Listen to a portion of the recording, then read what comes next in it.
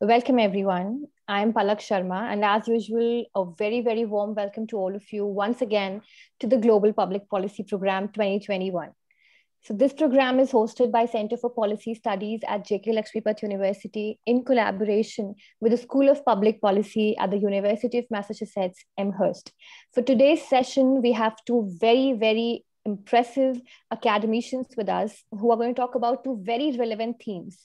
The first one being, how can cities be made more resilient for climate change? And the second one being, Mortar and Wheels, the role of nonprofits in policy.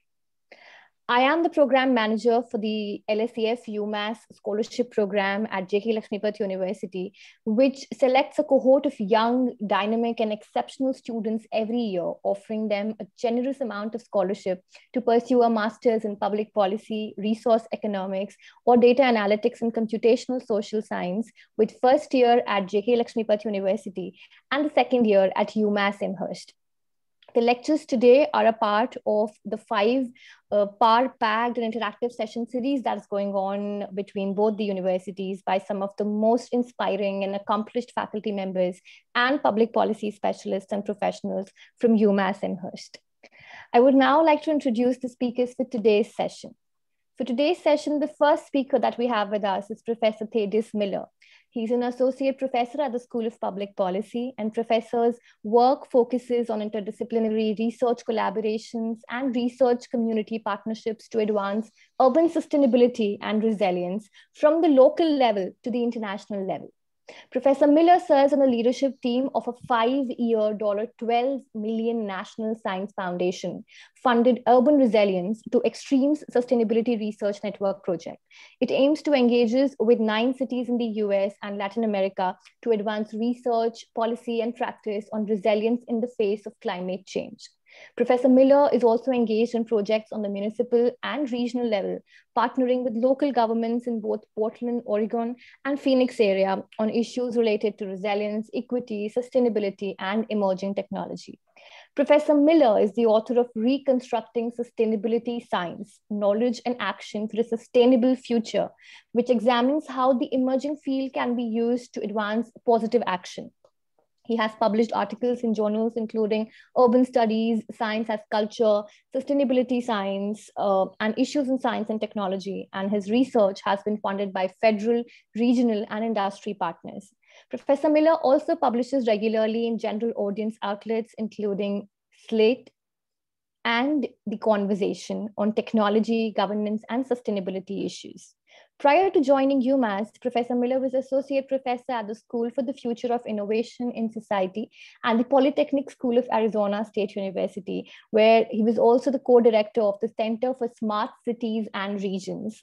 Before that, Professor Miller was an assistant professor at the Tulane School of Urban Studies and Planning at Portland State University. Professor Miller received his PhD from Arizona State School of Sustainability, an MPA in Environmental Science and Policy from Columbia University's School of International and Public Affairs, and a BA in Economics and Environmental Studies from the Bucknell University. We are very glad to have Professor Miller amongst us today to enlighten us about climate change and how urban cities have become more resilient to it. We would also like to introduce the second amazing speaker that we have today, Professor Juniper Katz. Professor Katz is an assistant professor in the School of Public Policy. Professor Katz holds a PhD from University of Colorado, Denver School of Public Affairs, with her thesis impressively titled The Effect of Policy Implementation on Public Values, which also happened to receive the Best Dissertation Award for 2019-20. Professor Katz has an MS in Resource Management and Administration from Antioch University in New England. Her research interests include environmental policy, policy process, new public governance, and non-profit management. Her research focuses on how policy and implementation jointly constitute public values among citizens and non-profits interacting with government. She has published in journals including the Review of Policy Research and the Journal of Environmental Policy and Planning. Prior to joining UMass, Professor Katz was an executive director of a land trust in Colorado. and a program manager and land protection fellow at the nonprofit Colorado Open Lands. In those roles, she raised more than $5 million and led the protection of 49,000 acres of land and habitat across the state. She has also served as a data analysis consultant for the Land Trust Alliance in Washington, D.C. And we are very, very glad to welcome both these amazing academicians amongst us today. I would now request all the audience to note this, that you can post your questions in the chat box. Please mention that for whom is the question directed. We would take the question at the end of the entire talk, or we might also choose to do it right after the session of one speaker is over in case there are a lot of questions. So please put it out in the Q&A section and we'll be picking up your questions at the discretion of the speaker and they'll be answered as per the availability of time. I now request Professor Thaddeus to begin with his session and speak about his topic today. Thank you. Great, thank you. And thank you for the warm welcome, especially on a snowy day here in Massachusetts. It's really exciting to be here. I wish I could see everybody there. And it's nice to have the virtual way to get together and give this talk that might not otherwise have been given, but also miss seeing faces and meeting new people. So hopefully in another time. So I've put together a few slides to talk a bit about some of the work we're doing on urban resilience and resilience policy and planning. And I'm going to go through to primarily talk about some of the work I've been doing with a large group of faculty and graduate students and postdocs and community members and practitioners through this Urban Resilience to Extremes Sustainability Research Network, or the UREX-SRN, funded by the US National Science Foundation. And I'll tell you a little bit more about how that's structured and how that works. But for today, I'll go through what I think are some of the more exciting and impactful themes that we've been trying to construct and advance for thinking about resilience, or in the broadest way possible, thinking about how is it that communities can be prepared for extreme events, whether that be something like flooding or extreme heat, or obviously, I think we missed in our own project, we missed the thinking about public health and coronavirus and COVID.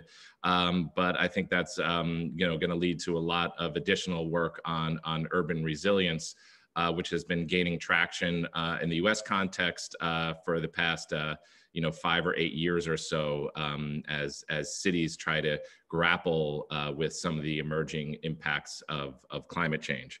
And so we're starting to frame it within this idea of the Anthropocene. So the Anthropocene is the idea that we live on a human-dominated planet, and humans are the ones that are now responsible for many of the trends and dynamics that we see in our Earth systems or in our ecological systems. Whether that's something from habitat degradation to carbon dioxide increase. And that the Anthropocene is characterized by not only kind of accelerating trends in Earth systems, but also accelerating socioeconomic trends due to social changes, many of which interact with those ecological changes, as well as technological changes, right? Which also interact with both the social and ecological changes. And the Anthropocene, I think why it's important to bring up just quickly for this purpose, is characterized by increasing uncertainty among how these trends are working and what their impacts will be, increasing complexity in terms of how they interact with each other and how those trends interact with our governance regimes or our infrastructure systems or even our social systems, and that they are accelerating. So the speed with which these occur is also important because it's a challenge for our organizations as well as our built systems to adapt quickly enough to this new world.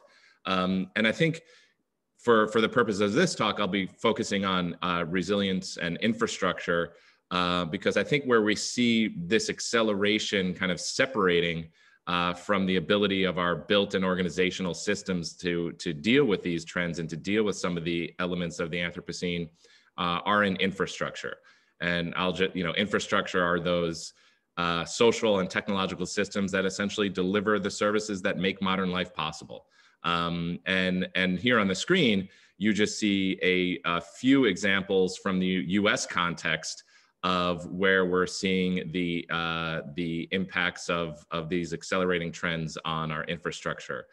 So in the top left, you have the recent deep freeze in Texas, which left millions without power. Led to the essential, the rolling blackouts and the collapse of the Texas grid due to extreme cold. In the top middle there, you have this past summer's California wildfires, which were actually caused from an interaction between wildlands and the electric grid. The top right, you have Hurricane Harvey, which flooded the Houston area and Texas a few years ago. In the bottom left, you have, just representing extreme heat in Phoenix, Arizona.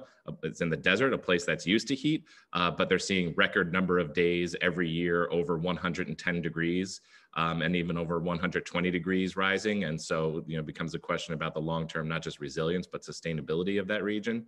And then on the bottom right, you have one of the initial wake-up calls, at least for the US context, and that's the flooding of a subway entryway there in New York City as a result of Superstorm Sandy.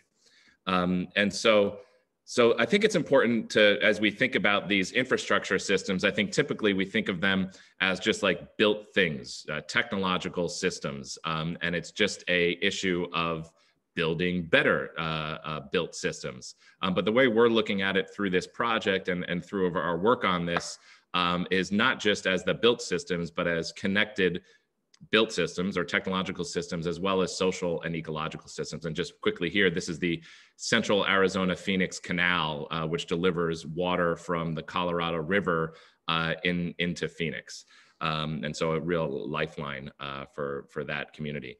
And so, so the infrastructure is not just the built hardware, it's the institutional rules and norms that determine what we design for, how we maintain and manage that infrastructure, the social norms and expectations about what services we ought to get and how reliable they ought to be and how they should be delivered, as well as the ecological systems that interact with that infrastructure in some way, or increasingly are ecological systems being designed into infrastructure. So here, you basically are linking the Colorado River watershed, an ecological system, with the technological system of this canal, or in more mundane ways, certainly in the US context, you have the rise of green infrastructure, or kind of building in wetlands and other ways of managing stormwater in cities. And so the way we're trying to, and typically, the infrastructure is designed, I'll talk a little bit about this in a few minutes, but on the ideas of focusing on a narrow set of services that are supposed to be controlled. And we're trying to advance this way of thinking about resilience and thinking about infrastructure resilience as interdependent or linked social, ecological, and technological systems. Because typically an infrastructure organization might just look at the ecological flows and how to control that via technological interventions. But we're saying that in fact these systems are complex and linking across social, ecological, and technological systems. And so our real questions as we work with practitioners and as we work with folks across the US and elsewhere is, first, how is it that infrastructure is actually vulnerable to extreme weather events? Where are those vulnerabilities? And then how can we transition infrastructure and the communities and organizations that are part of that infrastructure to more resilient, equitable, and sustainable pathways? And so these are really a couple of driving questions we've been after now over the past 6 years through the UREX SRN. And here you can just see the cities and some of the universities that have been involved in that. And I think I just want to talk quickly. I'll go through what I think are, I talked about sets a little bit. That's the socio-technical systems. That's one exciting thing we've been advancing, and we're starting to see that being worked into the way our partners are approaching resilience. I think another important piece here is that the idea of thinking about these complex systems as interlinked sets is really a reflection of the diversity of the team. And so as we come at these policy and planning issues, it's not just social scientists thinking about the policy issues, nor is it just a bunch of engineers thinking about what they might be able to do to make infrastructure more robust or resilient, nor is it a bunch of ecologists going off and just trying to understand how ecological systems might be more vulnerable to climate change, or how infrastructure might be damaging those ecological systems in some way. But it's really ecologists working with engineers, working with social scientists, as well as with policy expert practitioners to really co-define and co-produce, how we develop our broad approaches, as well as more specific approaches in each of these cities and specific projects. And so I think that's really what's exciting about some of the work we're doing. And I don't have a chance to get too much into it, but I think, as we think about policy impact and policy research, that trying to figure out how to bring together these teams and not only work together in an interdisciplinary way on the research side, but also work together, with community members and with practitioners to understand where the policy windows might be, or work together so that as things emerge, we can be ready to adapt and adjust and have an impact. And so then for today though, I'll talk a little bit about this idea of knowledge systems and governance, and focus on some of the policy work we've been doing, as well as a little bit more about knowledge co-production and how we're working with practitioners. And so quickly, I'll skip that. So I think, when we think about sets and we think about infrastructure and how existing policy and planning and governance approaches to infrastructure, much of that is really built on this idea of control, controlling a certain set of flows, whether that be water, whether that be transportation, whether that be electricity, and trying to isolate and control those. And we would argue, and I think we're seeing that in the face of the Anthropocene, in the face of increasing complexity, that these organizations are realizing that the tight control of these systems is increasingly untenable.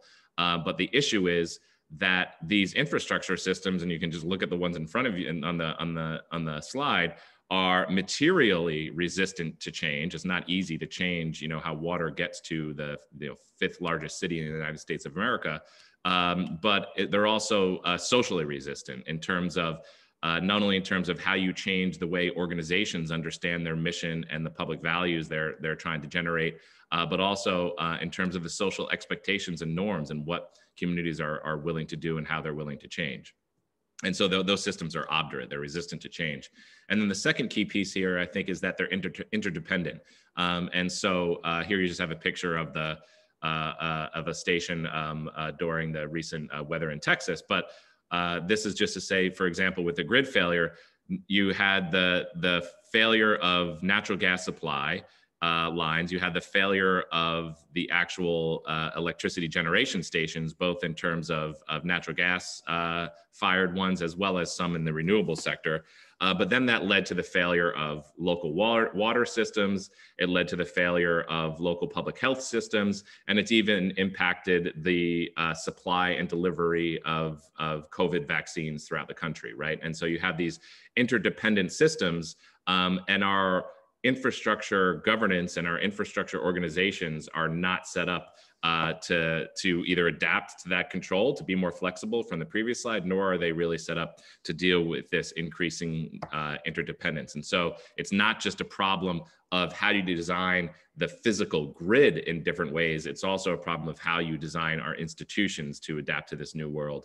And more specifically, how you design our knowledge systems. And so this is one of the ideas we've been working on, of a knowledge system, or a network of actors and institutions that generate, validate, share, and use knowledge to advance specific policies, decisions, and actions. And so just as a quick example, so this is, these are pictures from New York City in the wake of Superstorm Sandy. And you had a lot of discourse, both in politics and in media, that, you know, we never could have seen this coming. And you see this after almost every extreme event here in the United States. We never could have known this is unprecedented, right? Yet the map that I'm showing on the screen was actually a study done for a technical report for climate adaptation work in New York City, and shows the subway lines that would be flooded given certain sea levels and given certain strengths of storms. And this happened before Sandy. And these ones that they said would flood did actually flood. And so while you have the Transportation Authority chairman saying this is worse than the worst case scenario, no, we actually, you know, knew what would happen, but that knowledge wasn't used. And this is no surprise for folks that might focus on the use of science and policy, but the best available scientific and technological knowledge is not often used or widely disseminated.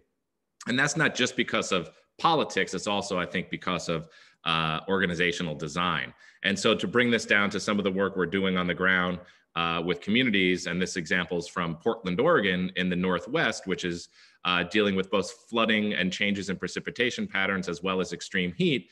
You know, one of the issues that they identified early on, and you can see in the top right, was this idea of the design storm. So what type of rainfall event should their stormwater system be capable of handling without flooding both the streets, as well as they have a combined both sewer and stormwater system. So then that could put waste out into the local waterways, which then would get them in trouble with our federal Environmental Protection Agency. And they've been in trouble with them in the past.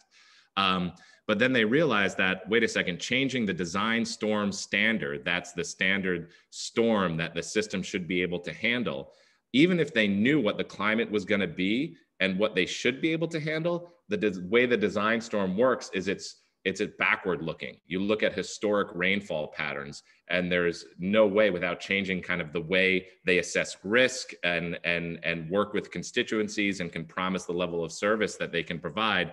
You can't just swap the retrospective for a prospective one, essentially. And so it wasn't a problem of needing better knowledge about future climate. They didn't need a better climate model. They actually were like, wait a second, even if we had that information, this is a problem of organizational design. And this happened again and again with issues around transportation, with issues around green infrastructure and ecosystem services. And so they came to us and they were essentially like, let's work together on building a new framework for how we should work together across the city bureaus, across regional governing bodies, as well as with communities to think about how we govern urban resilience. And so we've done two things with them. One is we've gone out and looked at how is it that other cities are governing urban resilience? What are urban resilience offices and officers doing? And I'm not going to go through this right now because I don't want to grab time from the rest of our conversation. So I'll just, we can always come back to this. But then based on that, we've then designed a series of workshops so this is where the co-production comes in, policy and governance co-production, to work together with the practitioners and with the communities in Portland to think about how their current organizational and governing structure is in fact a barrier to working across bureaus that they need to be working across in order to do urban resilience, and what are some different ways they might think about structuring in the future. And so that's been put on pause a little bit because of COVID, but we're about to get back together in the next couple of weeks to continue to move this work forward. So, in conclusion, I'll just say some of the, to be a little more hopeful, because I feel like that was like the Anthropocene is terrible and everything is bad. But what we're trying to really pivot to is how can we work together with practitioners and other researchers to think about how to design the built infrastructure as well as our institutional infrastructure to be more resilient, whether that's things from proactive maintenance to equity and redesigning of institutions and creating more flexible infrastructure. And so those are a lot of the issues we're working on now with interdisciplinary scholars as well as with practitioners. So thank you very much. I hope that wasn't too rapid fire, and I look forward to Juniper's talk and our discussion.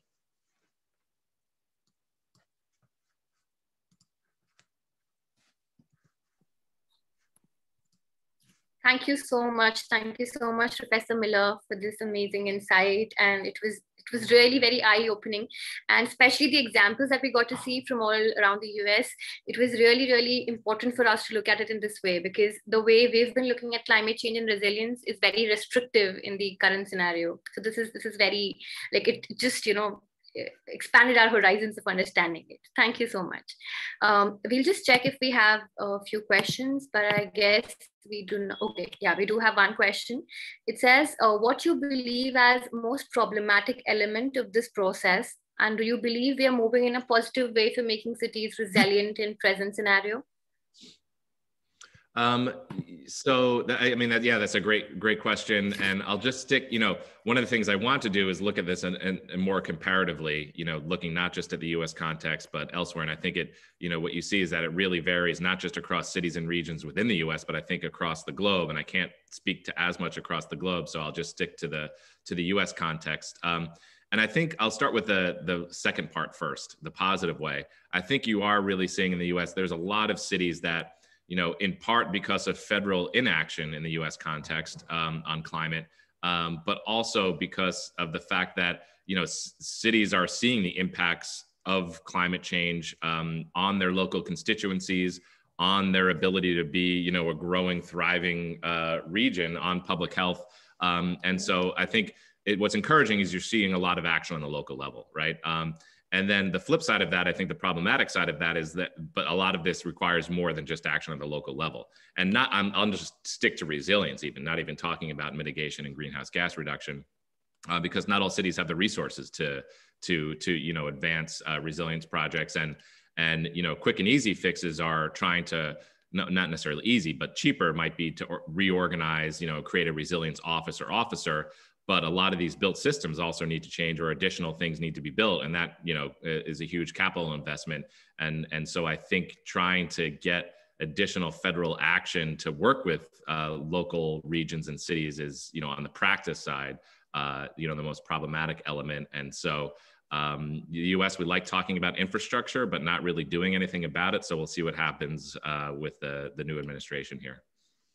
Correct. Thank you so much for answering that. We'll take one other question. The question is, would you have any comment on what Bill Gates has been prescribing in dealing with climate change? I think I haven't read his book, and so I don't feel comfortable endorsing nor critiquing that. Right. Yeah. Right. Yeah. So I think we'd move ahead with the next session, and then we'd wait for new questions to come up at the end of the entire session. So we now have Professor Juniper Katz to speak to us about another important issue today, and that is Mortar and Wheels, the role of nonprofits in policy. With her experience in the field, we would know for sure that there's more information coming our way. So we welcome her to just begin her session and enlighten all of us. Thank you, Professor, for being here. Thank you so much for the warm welcome, Palak. It's my pleasure to be here this morning. Let me just get things set here. Sure. So I'm so pleased to be here. I think that our two presentations, Professor Miller and mine, actually go together a little bit. I wanted to speak for a moment just about why I care about natural resource management, about nonprofits and the environment. And we were just talking about kind of the urban context. Well, I'm coming at it from a more rural perspective. I was raised in a rural environment during a time when there was a lot of conflict in society between people who wanted to continue logging natural resources for timber and groups that were trying to protect a bird called the spotted owl. And it was a very big and sometimes violent conflict between people who lived in the same communities. So from a very young age, I wanted to know, is there a way that we can manage the natural environment that doesn't pit people against each other who live in the same communities? So that's kind of the origins of my interest in this work. Today, I'm going to speak a little bit about a program that I've got some experience with. I researched it for my dissertation, and it involves land conservation. Now, some might ask, why do we need to conserve land in a nation that has so much of it? And it's true, there is a lot of land in the United States, and a lot of it is open and seemingly wild already. But the issue is that the land that is the best for things like agriculture and habitat, that is often also where people want to live. It's where people want to build more homes and more communities. And so there is this conflict between what we should leave open for agriculture and wildlife habitat and ecosystem services, and what we should build up for homes and communities.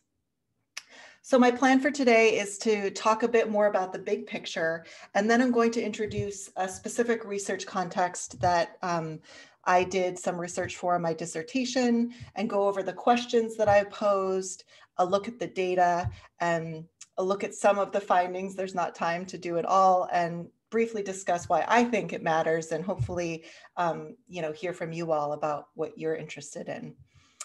So why wheels and mortar? In the scholarly literature, and even in the applied community, there are competing images of nonprofits' role in the policy process in civic society. So one way of looking at it is that nonprofits fill a void that government is not doing. So this is this idea of mortar, that nonprofit and civic organizations fill these gaps in services, in communities across the country. And there's a long history of volunteerism in the United States, and that is true. There's another perspective that nonprofits are really advocacy organizations. So a nonprofit might come together to promote fighting climate change, or they might come together to promote the protection of birds, or a wide variety of issues. And both of these perspectives on nonprofits are absolutely valid and true, but there's kind of a third view which looks at the role of nonprofits as insiders in the policy process. So in many policy settings, the government might pass legislation that enables a set of programs, but it might not be the government that is actually implementing those programs. Often it is nonprofit organizations that become kind of the arm of government implementing policy in society. And so what I'm interested in understanding is, when a nonprofit is doing that role, how do they change policy? Are they themselves transformed by that process? So the guiding theme for me was really to look into what I could learn about nonprofits and policy by examining a simple program implementation setting. And I'm going to speak a little bit about what that setting is. So the context is US land conservation policy. And there's an agency called the Natural Resources Conservation Service, or NRCS for short. That agency promotes voluntary mechanisms to encourage landowners to adopt better practices for managing the land. And there's a real deep context for why we have voluntary programs rather than mandated programs like we have for things like clean air and clean water. As you might be aware of, the United States has an extremely strong private property rights ethic. And what that means practically is that it's very difficult for the federal government to mandate that individual landowners, farmers, and ranchers across the country adopt practices for the improvement of the land. And so what has developed in this country over time is a mechanism or a network of voluntary incentives that are usually market-based to try to get people to make improvements to the land, but also to permanently protect their land, which is the program that I'm focusing here. So the case is the Agricultural Land Easements Program. And what this does is it pays private landowners, farmers and ranchers across the country, to permanently restrict their property from ever being developed and built on in the future. And so what this does is a landowner gives up the right to subdivide off a portion of their property and sell it to somebody else for a home or for a commercial use. And the idea is that by keeping land kind of open and in agricultural use, we won't lose these very important open areas in our country. And the government pays a fee to the landowner for this? Well, it's land trusts, it turns out, who are a type of nonprofit organization that end up actually implementing the program. This here is a picture of a former colleague of mine when I used to do this work. She is herself a rancher. Her family owns land that's right on the border between Arizona and Mexico. She also does this work as a profession. And so she's kind of here as a symbolic representation of who I was looking at when I was studying the implementation of this program, ALE for short. So my unit of analysis for this study, I actually looked at three levels. I looked at landowning individuals, I looked at nonprofits, and I also did a text analysis. But today, I'm really just going to focus mostly on the nonprofit organizations and a little bit on the effects of the program on landowners. So the design and implementation of programs like ALE created this new constituency of nonprofits that are dedicated to protecting public funding for private land protection, because it also supports their goals, right? But there's more going on here than this idea that nonprofits are dependent on government funding.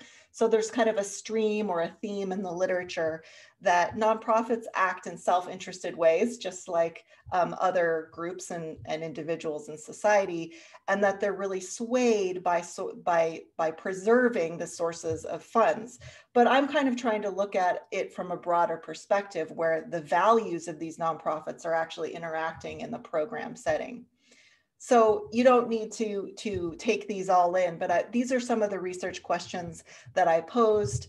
I'm interested in why nonprofits participate in this program, given that there are some costs to participation, and I'll talk about those in a minute. I was interested to know how nonprofits perceive the effects on organizations from participating in implementing this program. I'm also interested in how nonprofits mediate citizens' concern over participating in policy. As I think we've seen in many places in the world recently, many citizens are actually very distrusting of government. And this has implications not only for democracy and for voting, but also kind of at the level of policy implementation. If people don't trust government, then it's very hard to accomplish the goals, to deliver the public value that, that we've promised. I'm interested in whether participation in government program affects land trust political activity and policy activity. So I was trying to see if I could connect an implementation setting with an organization's influence in the policy cycle. And then finally, I'm interested in how voluntary programs like ALE influence citizen civic behavior, right? It's this idea that we can reify the democratic values that the nation has as a whole, all the way down into the context of land conservation. So the data and methods for this project, like I said before, it had multiple different pieces, but I'm going to focus mostly on a survey that I administered. It was a national survey of nonprofit land trusts operating in the United States, and talk a bit about what I found. So first, I wanted to know, why do you participate in this program? I'm asking these nonprofits because in the United States, there's increasing pressure not to use taxpayer dollars to fund things like salaries and lights and PR campaigns of nonprofit organizations, right? So the practical effect of that is that government programs are saying, hey, nonprofits, we want you to implement this, but we're not going to pay you to do it, right? So it's this tricky situation where organizations want to advance their mission, but they're not really being paid to do it. So what I heard from nonprofits is that they participate for instrumental reasons, meaning it helps them raise funds for the purchase of conservation easements on private land, which is their primary goal. But there were also some qualitative effects. For example, nonprofits reporting that still receiving government funding actually increases their legitimacy with other funders, that it increases their legitimacy, kind of broadly speaking, in the community and among beneficiaries, and it helps them accomplish their land preservation goals. And then I wanted to understand, so, okay, you're participating in the implementation of this program. What are some of the types of impacts? On the positive side, they get money to do projects. They get that status boost that I was just talking about, and improved relationships with other agencies. But on the negative side, Land Trust reported that after working as an implementation partner, they actually had a more negative attitude about government than when they went in, which is of course not the goal here. They reported very high administrative burdens, and this relates to, we have this balancing act in a democracy between accountability and efficiency. We want government accountability. We also want very efficient government. And the practical effect of that is that transparency and accountability actually requires a lot of administrative actions, like special types of accounting and reporting, for example. And organizations felt that that administrative burden was really heavy on their shoulders, and that they're just not reimbursed for the cost of actually implementing the program. So the citizens are benefiting, the public, broadly speaking, is benefiting, but the organizations themselves are really not being paid. So they have to go out there and raise funds from private individuals and other sources of grants to pay, to keep the lights on, so to speak. I wanted to understand what nonprofits think are the outcomes of implementation, right? So it was interesting to me that 40% of the organizations that participated in implementation said that they felt that they had actually changed the provisions of policy through their relationships with government.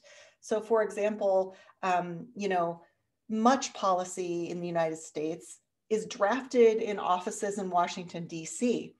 But a ranch in Colorado or Arizona couldn't be more different and removed from the environments that people in Washington, DC are working in. So what often happens is when you've got these national policies being implemented, nonprofits are in communication with the agencies to feed back to them what aspects of policy are just not working on the ground in their context. And I was surprised to see that this many, it's fewer than half, but still felt that they were actually influencing the provisions of policy. About 30% that they said they changed how policy is implemented. So this is all about process, right? And government bureaucracy loves process. And so again, organizations to a lesser extent are feeling like they're actually influencing how policy is implemented. And still fewer said that they changed their own priorities. And the reason I asked this question of nonprofits is because in the literature, there's this idea that because nonprofits are dependent on government for grant funding, that government then can influence what those nonprofits care about. And at least in this context, that was not so much the case. So then I was also interested, okay, we've got this program, I'm learning about how nonprofits are experiencing it, but what actually happens on the ground with those beneficiaries, those citizens who are getting paid to protect their farms and ranchers? And the nonprofits really develop the relationship with the citizens. And these projects can take 1 to 2 years to finish. They are complex real estate transactions that involve many sources of funding and lots of negotiation. And nonprofits reported that it's their perception that landowners have a greater awareness of the public benefit of their decision to protect their land, meaning that when landowners first enter this process or this program, they may be doing it for personal reasons. Perhaps they're seeing development in their community and they want to make sure that their land remains a farm or a ranch. Or perhaps they just need the money. But that through the program's implementation, they begin to have a wider understanding of the public value of their private decision to protect their land. They also reported that landowners voluntarily adopted new conservation practices or improved existing ones on the land. And these are kind of secondary results of the program that is absolutely consistent with the overall goals of the agency and indicates that even when the nonprofit is in the implementation seat, there's ancillary benefits happening.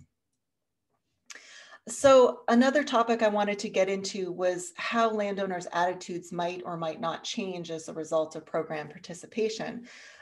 Land trusts, over 60% of land trusts felt that landowners are hesitant to participate in programs originating in the federal government. And that's, you know, what I talked about earlier, just that deep-seated distrust of federal government, especially among agricultural and ranching communities. And I wanted to know what strategies the land trusts use to try to overcome the hesitancy that citizens might have to participate. So these are just a few of the strategies. For example, the land trust would say to the landowner, well, yes, the money's coming from the federal government, but it's we who you're going to be interacting with. So if you trust us, everything's going to be fine, right?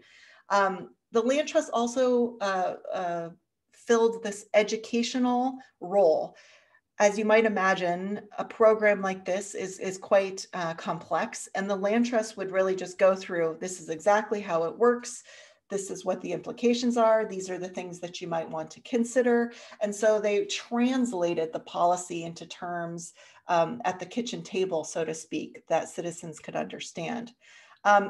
And sometimes they would take the tough love approach. They would say, well, take it or leave it. There's not really a lot of other sources of funding. And those are the ways that they tried to kind of deal with people's hesitancy to participate. Let me see how I'm doing on time. I should probably wrap up here soon. So finally, I'll just briefly talk about the effect of program participation on civic behavior.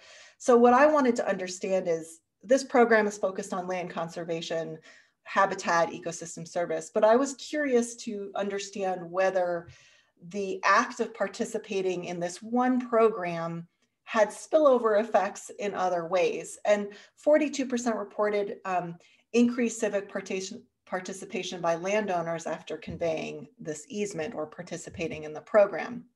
And one said, I've seen farmers who have sold conservation easements become more engaged in local civic participation, particularly around local land use politics and support for agricultural economic viability. It's just one example of the ways in which program participation is kind of having a broader effect on the community. Interestingly, nonprofits also kind of become promoters for other programs that government has because, again, they're serving this kind of educational role. And I'll just briefly, this slide I wanted to share with you because I was very interested in understanding, okay, so what is the policy activity of nonprofits? And all this really says is that yes, nonprofits are active in the policy sphere, and the majority of that activity is happening at the local and state level, meaning that nonprofits perceive that they can have the biggest effect in that kind of local and state government level, rather than trying to, you know, hire lobbyists or really influence things at the federal level. Finally, I did some statistical analysis just to ascertain whether participation in the program was tied to an index of policy activity. And I find that the most important factor was really the size of the organization, which is really just proxy for, do they have the resources to participate in the policy process? So to me, why it matters is because this shows that nonprofit land trusts do a lot more than just simply implement policy, right? They are actually shaping policy from the inside of the process. And I would argue that the effects are formative in the sense that they're reifying sets of public values in that process. Now, this could be a good thing, or some could argue that nonprofits shouldn't be in such a strong and influential place. That's a debate for another day.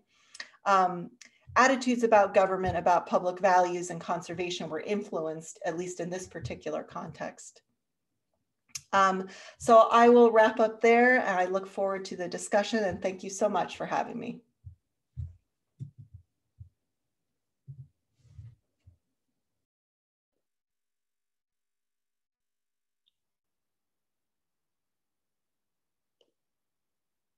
Thank you so much, Professor Katz, for this amazing, insightful session. And I guess we'd now be taking questions. We have a couple of them here. So we have one question by Abhinav Arun. He says, do you believe, it's a Professor Katz, do you believe still more participation is needed by people to make it more successful? Yeah, it's true. The overall impact remains limited. And I think what we're going to have to deal with in this country is the strength of private property rights. They're just such a barrier. And I think that's true for the built infrastructure that Professor Miller was talking about too. It is very difficult for governments to take action to change things at the scale that we are going to need to change things here. So absolutely, yeah. Correct. We have one question, which is for Professor Miller. It says, is climate change totally dependent upon deforestation made by the people? That is certainly, one of the drivers that's putting, more carbon into the atmosphere. But it's also from, electricity production, transportation, building energy use, and, other land management issues around agriculture. So that's just one of the inputs. Correct. Okay, so I think if there are any more questions, we would love to take them and answer. If you have any question for either of our speakers today, we would be answering them. If in case there are no questions, we would proceed to close the session. Palak, would you mind if I asked a question? Yes, please, definitely, sir. Yeah. So, and I should introduce myself. I'm Al Roberts. I'm director of the School of Public Policy at UMass Amherst. And let me just say before I ask my question that Thad and Juniper are two new members of our faculty. They've just joined the school this year, and we're just so tremendously excited to have them with us. And for those of you who are listening, who are wondering about what public policy is about, you've got a very good illustration of the kinds of things we think about and how we think about them this morning. You can see that it's very grounded. It's concerned with the way things actually work. It's action oriented. How do we address pressing problems? And it's very much concerned with thinking about democratic governance. That is, how do we involve communities and the public at large in addressing the big problems we're facing? I guess I had just a question. India and the United States have many things in common. Two of the things they have in common are this question of figuring out how to address the challenges of climate change and how to improve resilience. The United States is already heavily urbanized. India is urbanizing at just an incredible rate, building up urban infrastructure at just a phenomenal pace. And of course, in both countries, there's big disputes about land use. Juniper was talking about that in the American context. And of course, we know the disputes about agricultural reform and land use in India are a huge issue right now too.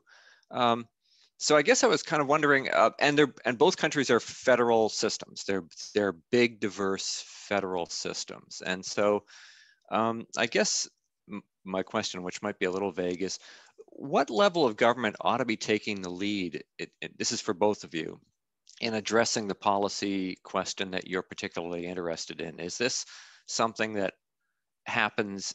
And I guess the question is, what's the role of the central government, the federal government, in fixing the kinds of problems you're interested in? And maybe, Thad, can I throw it over to you first? Sure. Okay. Fair enough. Yeah, I mean, I think, right, the easy way out is it's multiple scales, right? Everybody needs to be involved. And so, we, for example, just in our own work and thinking about who we're working with, we've been focused more on the sort of community urban level, but the next step, and we have some work under review right now, is thinking about that at a regional scale, right? And then interconnected regions. And I think obviously, the federal level needs to be involved. But I think, it's not just about throwing it to the federal level, particularly on resilience. I think it's about, setting certain standards and expectations, so that way, if you happen to be in a less progressive state or less progressive city, you're not left behind. And I think you're already seeing some sorting out around that with climate-based migration happening in the United States already. But I don't know, I lost my train of thought. So I think it's, multiple levels need to be involved. For example, with the Texas grid failure, there's nothing that the city of Houston could have done just in and of itself to work on that, right? And so I think it has to be multiple actors at multiple scales working together on that. Was there a second part of the question, Al? No. But actually, if I could just follow up, and I apologize for checking, but so we've had this debacle in Texas recently, a power failure, other system failure following on the power failure. Texas has been, over the years, very diligent in basically insisting that it was going to run its power system its own way. Yep. But now that the system has failed, the federal government, the central government is coming in to help. I guess what's the rationale for federal? Is there a question of basic rights here? Is the federal government intervening because there is some basic interest that American citizens living in Texas have to have protected? To what extent is resilience about protecting fundamental rights of people? Yeah, I mean, that's a great question. And I haven't thought about it in that way, but I think, especially when you see, the last couple of weeks of Texas, you have to start to think about that. And ditto, I think, with the wildfires out west, right? And a lot of that is on federally managed land as well, or starting on federally managed land. So I have not thought about that question, but I think, when you look at the recent events this winter and then last summer, you have to think about, to what extent do you have to ensure when you want to change institutional structures or change the way you manage a grid because you want energy independence? Are you still going to be able to deliver, some fundamental services, or are you setting yourself up for, the inability to do that based on the mantle of free markets? Great, thanks. Juniper, do you want to? Yeah, I mean, I think there is what is and there is what should be. And the fact of the matter is our federal legislative bodies are not working right now. So from a practical standpoint, the state and local level is where the action is happening, right? I've done a teeny bit of research on an Indian context looking at fracking, which is, the removal of oil and gas using water injection techniques. One thing about fracking, I find my own self going back and forth, right? So in some places, fracking, in most places, is regulated at a hyper-local level. And the practical effect of that is that you have oil and gas companies, looking through 30 pages of regulations for the same well pad that might straddle two different jurisdictions. And it creates inefficiencies, it creates hostilities, it creates an anti-government attitude on the one hand. And on the other hand, it gives local communities the ability to control fracking activities in their backyards, which is arguably a normative benefit, right? So you get these conflicting stakeholder interests that complicate how we run things. And I don't have a clean answer for what level it should happen at, but from a practical standpoint, certainly on climate change and resiliency, it's the local communities, the state level government and cities that are really taking the lead, at least in this country.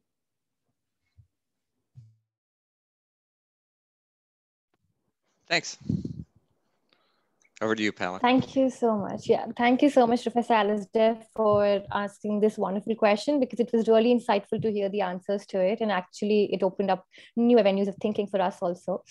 So I think it's time to wrap up. We are going to thank Professor Thaddeus, we're going to thank Professor Juniper and Professor Al for being here throughout the session, giving us information about the entire topic of the lecture and making us more and more aware of the current happenings around climate change, around NGOs and their role in policy making. So it was great to have all of you here. And now I wish, on behalf of J.K. Lakshmipat University and UMass Amherst, an enjoyable evening to all of you. And I look forward to hosting all of you for the next session that we have on Sunday, that's tomorrow. So this time we're having 2 sessions tomorrow also. And they're on very, very important issues again. The first one is very related to, again, climate change. So it's using carbon pricing to achieve an equitable energy transition. And the second one is on controlling corporate power. So there are going to be more stellar academicians coming with us from University of Massachusetts Amherst. So till then, stay safe and connected. Thank you to all the professors being here. Have a nice day. Thank you so much.